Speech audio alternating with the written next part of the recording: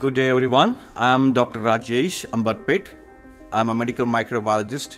I come from India, so I'm a qualified medical microbiologist with 15 years of teaching and research experience. So today, what we have learned in the microbiology laboratory, what I taught to the students is like identification of lab diagnosis of bacterial infection. If any clinical sample which comes to the lab, it is very important to identify what is that bacterial infection which is causing infection to the patient, identify that and which antibiotics are working against it. We need to diagnose in that laboratory.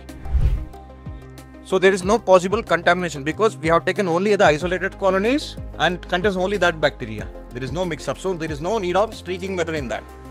Okay, so heat fixing. Okay. So this is a direct microscopy from a clinical sample, right? Yeah. Okay. So this one you are going to perform a gram stain. Gram stain is a separate experiment which I'm going to take this class. About 6 to 7 lines or 5 to 6 lines. Okay. Then close it. You need to heat it so that it is sterile and the bacterial count when we streak further it will reduce and we get isolated colonies.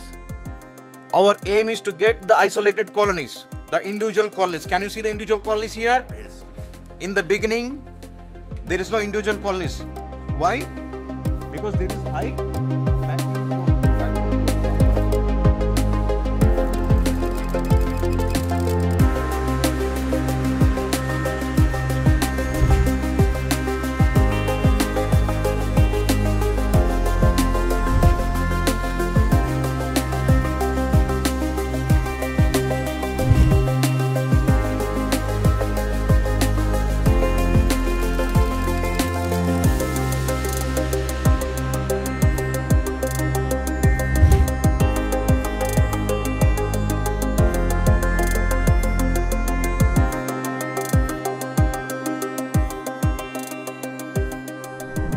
the lab diagnosis of bacterial infection. Okay, the clear-cut explanation she is going to explain you now. Please listen, and if you have any queries, you can ask. Please, off to you. Alright, so we are going to perform identification of bacteria. If you're expecting to travel or you are not going to perform the experiment immediately, you put it in a transport medium. So this transport medium, usually the bacteria, but you do the gram staining procedure. Then you view it on your microscope.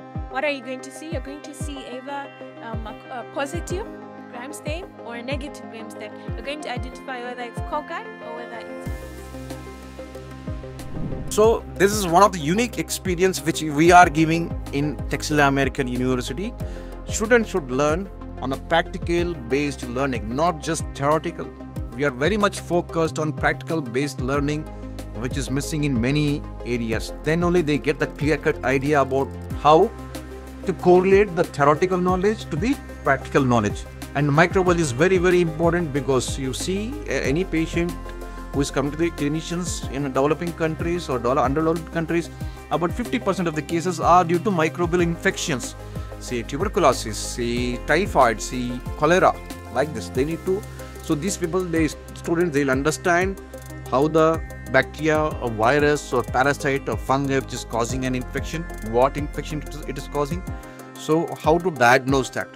So here you can see we have very good well established lab across. So every week there will be a 3-hour practical session in that all the weekly based theoretical knowledge which is demonstrated here in our laboratory.